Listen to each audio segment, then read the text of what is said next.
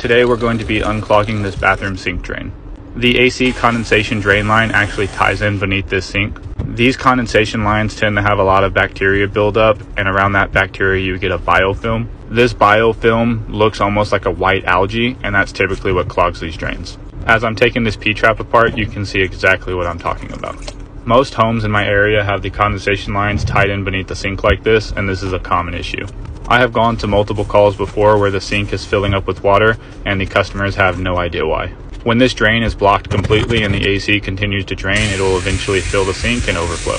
Personally, I would rather these condensation lines run outside rather than connecting to the sink, but for whatever reason, they no longer do that. If your AC condensation drain connects beneath the sink like this, I would recommend you have some form of a routine maintenance to prevent this from building up. Here is all of the biofilm that I pulled out from that P-trap. It looks disgusting, I know. Now that all that was removed, the sink is draining properly.